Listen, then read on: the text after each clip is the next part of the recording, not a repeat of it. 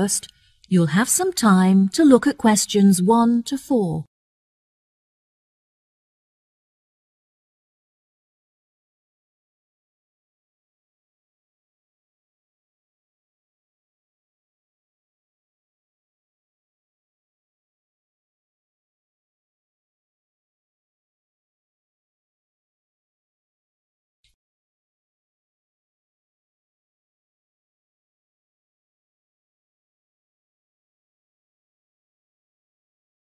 Listen carefully and answer questions 1 to 4.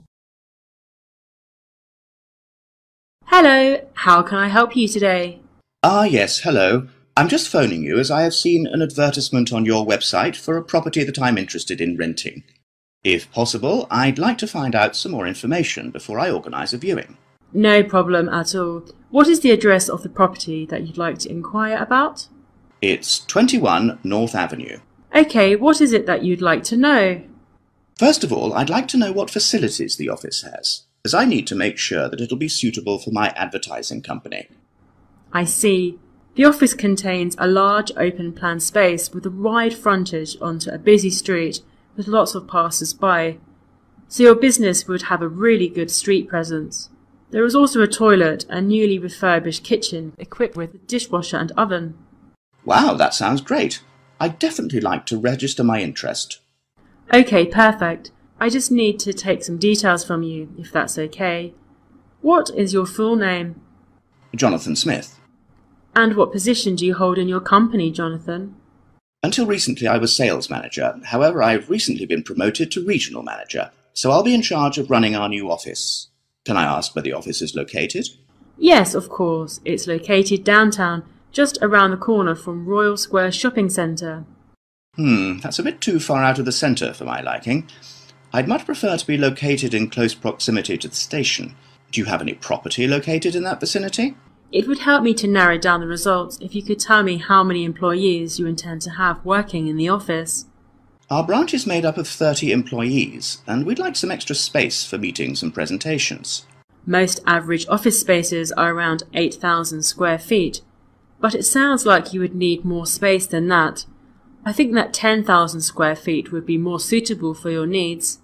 Now, let's see, we have 10 properties that match those criteria, so let's try and narrow it down.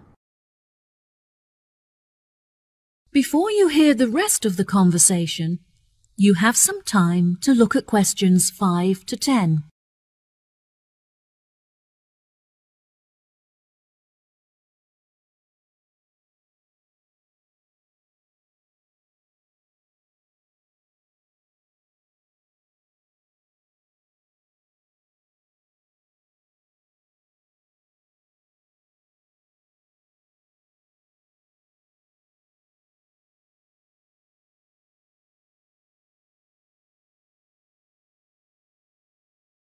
Now listen and answer questions 5 to 10. Do you have any other requirements? Well, we'll need access to the office 12 hours a day, but security should be 24-hour. We don't hold any money on the premises, but it's crucial that we protect our customer information against theft. Okay, anything else? Yes, ideally I would prefer the new office to be split over 2 levels, so that the working office area is kept separate from street level. That will enable us to locate a reception at ground floor level to welcome customers when they arrive. And are there any particular facilities that you need? Our employees work very hard throughout the day, and I want to make sure that they're well nourished. It would therefore be ideal if I could provide them with a kitchen to cook hot meals at lunchtime. Would you want the kitchen to be located at first floor level with the office? No, I don't want the office to be filled with the smell of food. It would be better if the new office had a basement where we could locate the kitchen and staff room area to keep it at arm's length from the workspace. Okay, I have now narrowed the search to 2 available properties. Do you have any other requirements that could narrow our search down to 1 result? All of our office staff will be working at desktop computers, so I'll need the office to be equipped with at least 40 power sockets if possible. Anything else? Studies have shown that exercise is very important for maintaining happiness and healthy brain function. In an office environment, it's very difficult to get sufficient daily exercise, so it would be great if they had access to a nearby exercise area. One of the available offices is located next door to a gym. Would this be suitable? Yes, absolutely. A gym is exactly what I was thinking of. Brilliant. Do you need the office to be furnished? I don't think so. I already have some furniture, so I would prefer to bring this myself. That's no problem at all. And before I forget, we will definitely require Wi-Fi access, as much of our work and customer recruitment is carried out online. No problem. It sounds like the property will suit your needs perfectly. I've taken the liberty of booking you a viewing at 3 p.m. on Thursday, so you can see it for yourself. Is there anything else I can help you with today? No, I think that's all the information I need. Thanks very much for your help. No problem. It's been my pleasure to be of assistance. Goodbye. That is the end of part 1. You now have half a minute to check your answers.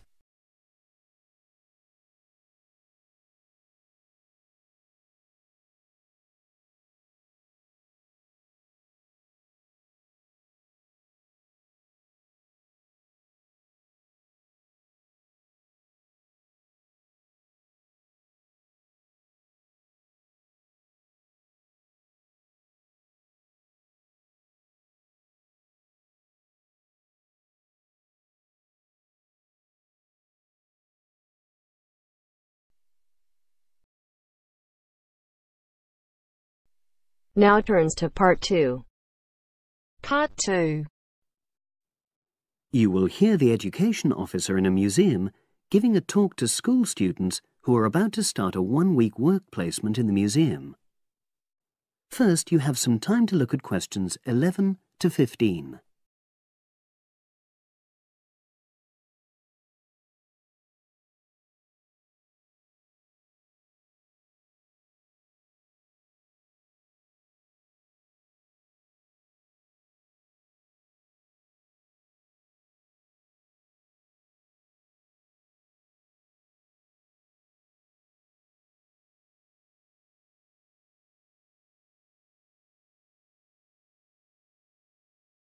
Now listen and answer questions 11 to 15.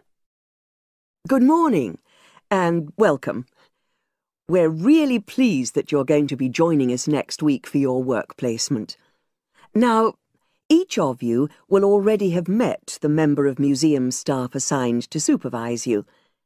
In this short talk today, I'll be giving you more general information which will be relevant to all 6 of you. Your normal working day is 9 to 5 p.m, but on Monday, because it's your first day, we'd like you to arrive at 8:45. Please note, though, that you'll finish at the usual time.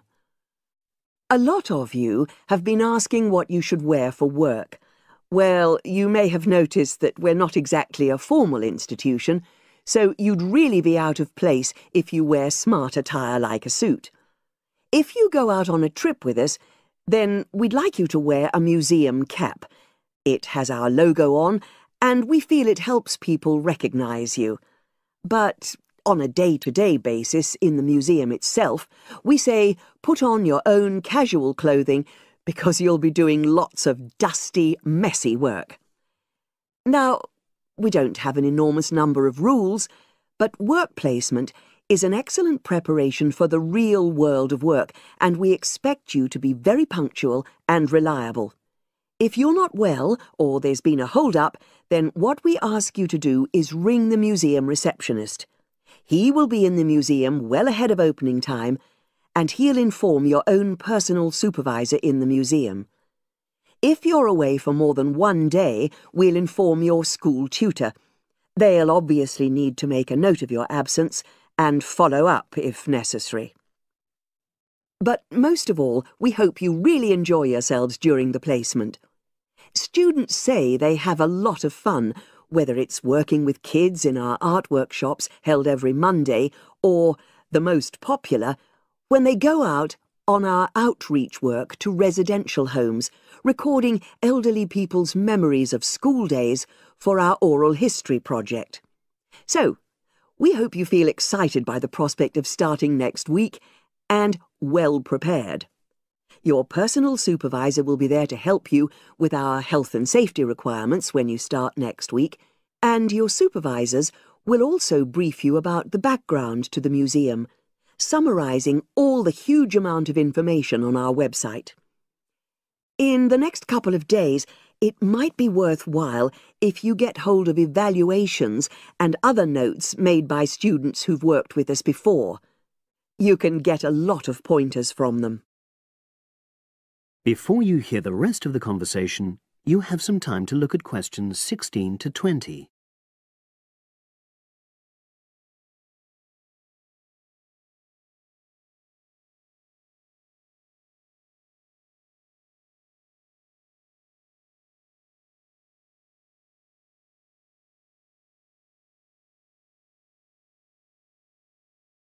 Now listen and answer questions 16 to 20. Now, before I finish today, I wanted to help you find your way around the museum. When you start next Monday, the first thing you'll need to do is sign in. Come through the main entrance and you'll see the main staircase straight ahead. To the right of this is the statue of the horse, and just behind that is a door.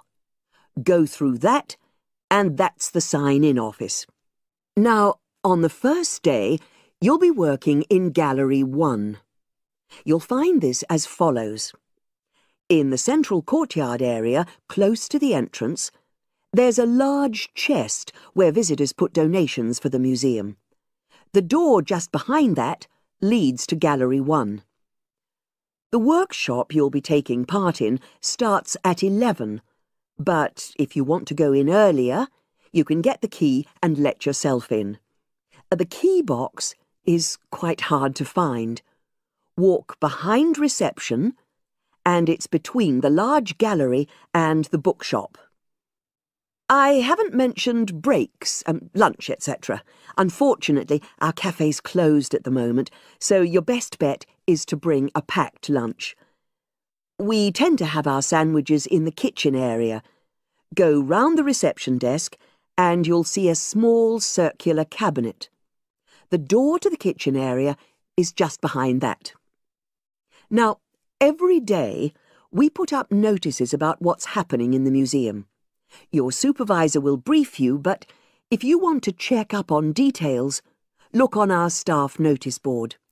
This is in the corner of the play area, at the back, on the wall of Gallery 3. If you have any questions, I'd be happy to help. That is the end of part 2. You now have half a minute to check your answers.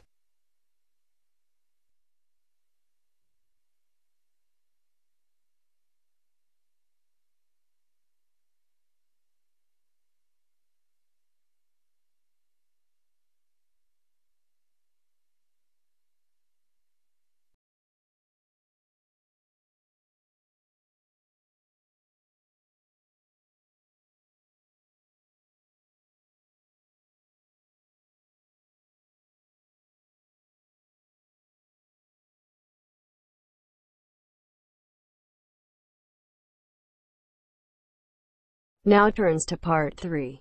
Part 3.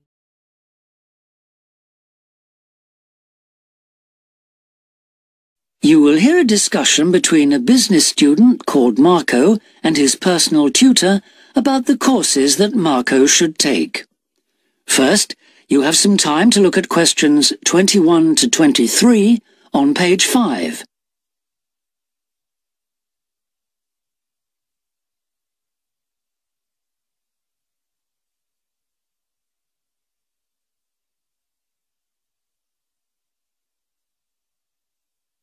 Now listen carefully and answer questions 21 to 23. Hi, Marco. Come in. Thanks. I've got a bit stuck trying to select courses for next semester. Could you help me, please? Of course. Sit down. First of all, most people just go for the areas of business that they're interested in, but even if something doesn't look very stimulating, it's important that you can use it once you get a job. It's not much good choosing areas that aren't going to be helpful later on. Right. I want to go into management, so I'll need to think about that. And should I start specialising in a particular area yet? I don't think that's wise at this stage. It's better to aim for a wide variety of subjects, especially as management covers so many possibilities. You shouldn't be limiting your choices for later on. Yes, I see. You should also look at how the course is made up. Will you have regular seminars and tutorials, for example, as well as lectures? Okay. Some of the lecturers are quite big names in their fields, aren't they? Mm-hmm. Should I aim to go to their courses? Well, remember that the lecturers who aren't well known may still be very good teachers. I'd say we have a consistently high standard of teaching in this department, so you don't need to worry about it. Before you hear the rest of the discussion, you have some time to look at questions 24 to 30 on pages 5 and 6.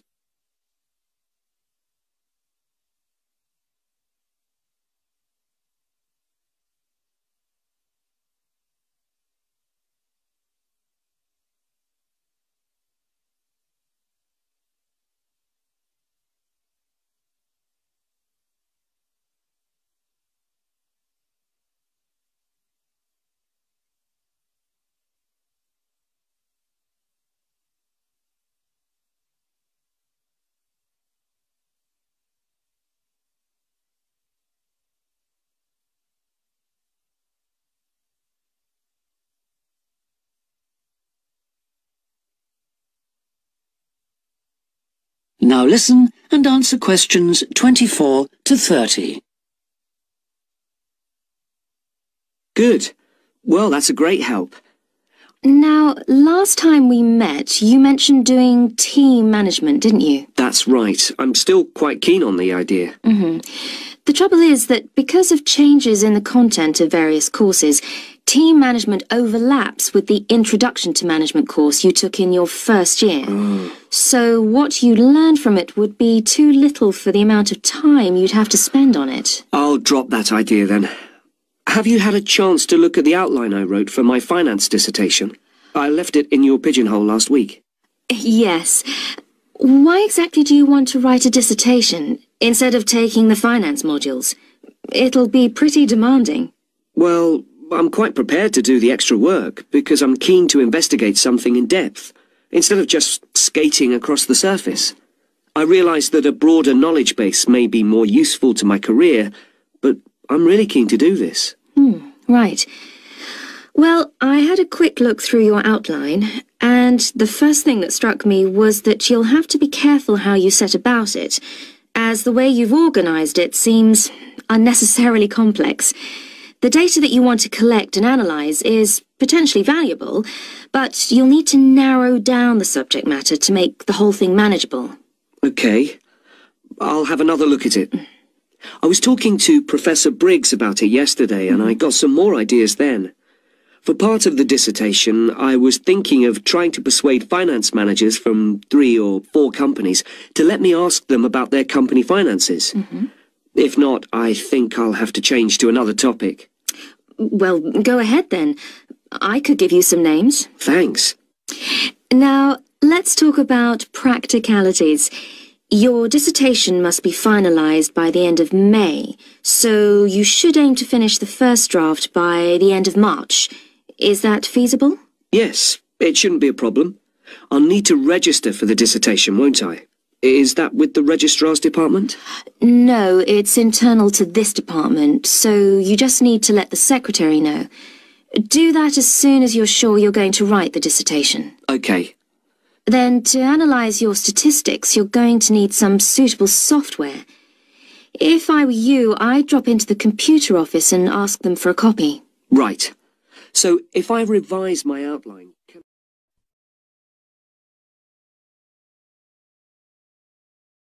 That is the end of part 3. You now have half a minute to check your answers.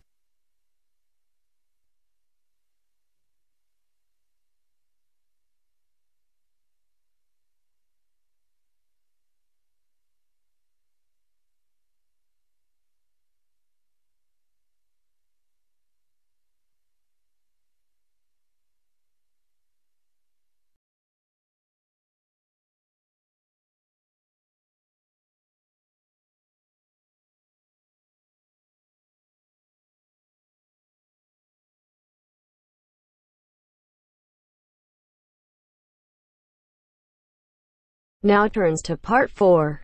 Part 4. You are going to hear a talk about security in the UK. Listen to the talk and complete the statements below. First, you have some time to look at questions 31 to 40.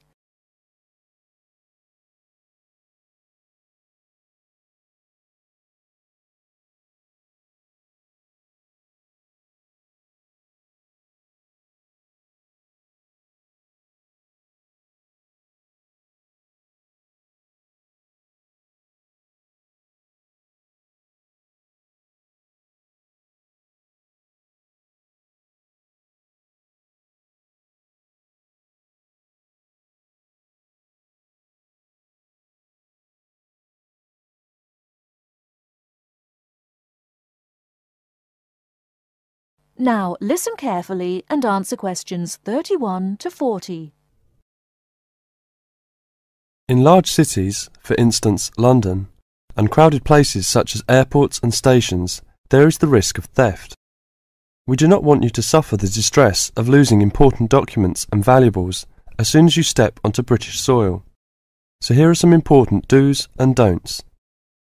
Don't carry more cash than you need for daily expenses.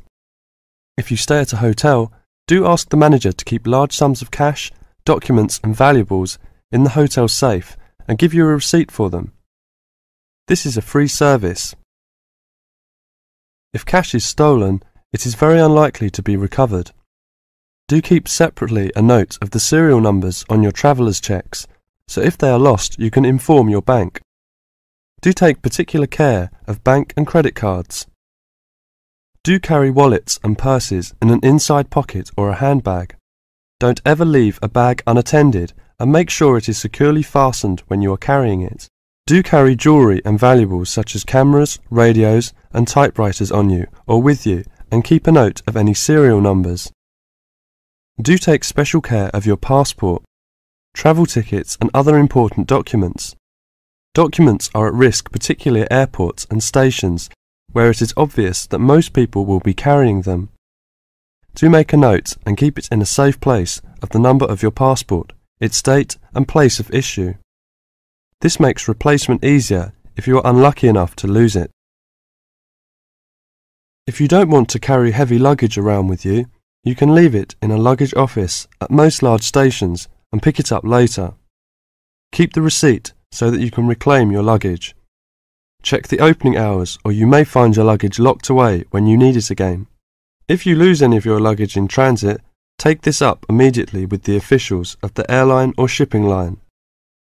But don't worry too much. 98% is found within 3 days.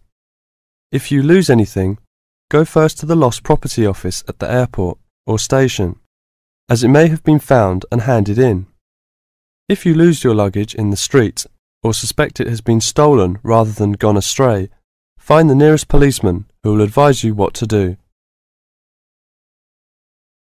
That is the end of Part 4.